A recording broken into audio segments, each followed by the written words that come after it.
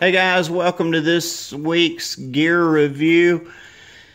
This is my Vibe SeaGhost 110.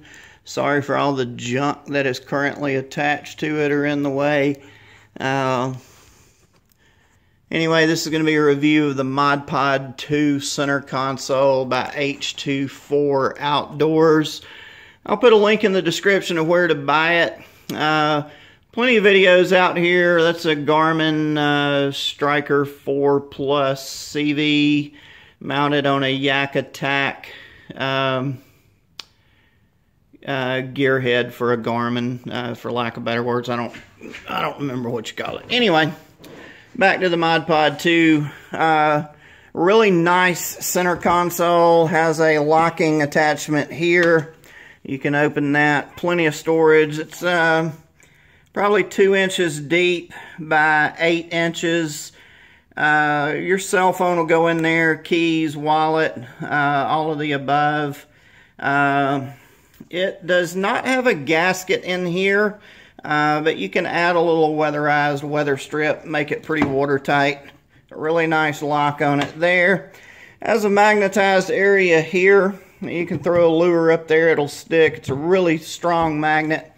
Of course, some little bungees here. This is a little all-tech Bluetooth speaker, waterproof. They're about $20 at Amazon. Really nice feature. They are completely waterproof. I don't think I would dive with them, but I've had them out in the rain. I've had them floating in the water, in the pool, that sort of thing. They work fine. Back to the ModPod. You've got some gear tracks on either side. It's about an 8-inch strip. Obviously a cup holder. This little area here is for its original intent, and what I use it for is to store a Naqua battery pack. I have a 4 amp hour Naqua pack that goes in there. Comes out here, obviously hooks to the fish finder right there. Unplug it here, hook the charger to it. The fish finder comes to here, goes down the scupper. Vibes are pre-mounted, or they have a built-in area under the boat, under the kayak, under the hull for a transducer. So that's just the transducer cable down there. As you know, most of you should know, the ModPod 2 center console, which is what you're looking at, is not designed for a Vibe SeaGhost. It is actually designed for some other type of kayak, and I forget the name of that brand of that. But so you have to do a little bit of modifications. Specifically, you see that cut right there. You have to Dremel that out. Or cut it out.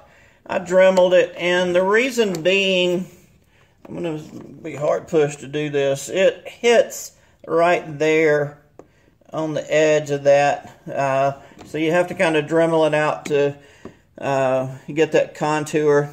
As you can probably tell under there, you see the screws. I'm going to inset a couple of photographs that I'll show you how to get these shimmed out so the latch grabs it like that. And as you can tell, that's got plenty of bite. That works really well. all the way around. There's 2 on this side, 2 on the other side. I'm not going to go around to the other side. It's the same thing, but you can tell those grab pretty good. You see that one, you can see the cutout there where I had to cut it out as well. And again, that's just for the Vibe kayaks. You have to do that. Clips up nice. Unclips. Clips. Really nice. I can't say enough about it. Get this unhooked.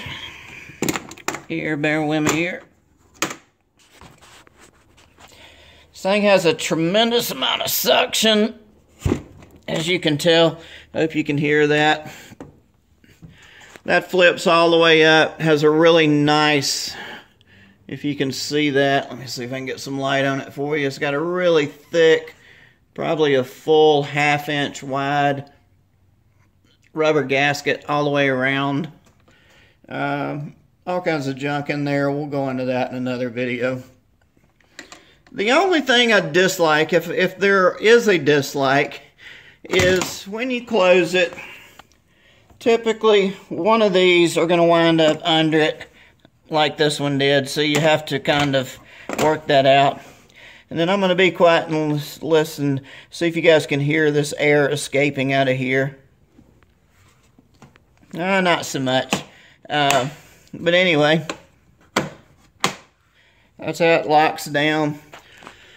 I love them, guys. Again, it does take a little bit of modifications. They cost about $85. It's kind of aggravating that you have to spend $85 on a console and then bring it home and take a Dremel to it. But I knew that going into it, and I think it's well worth it. To me, it beats the original one, and just gives the kayak a really nice look. You can get a lot of compliments on it.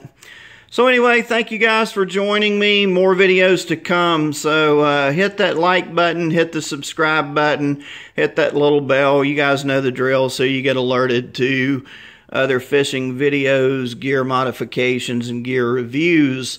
Thank you guys for watching.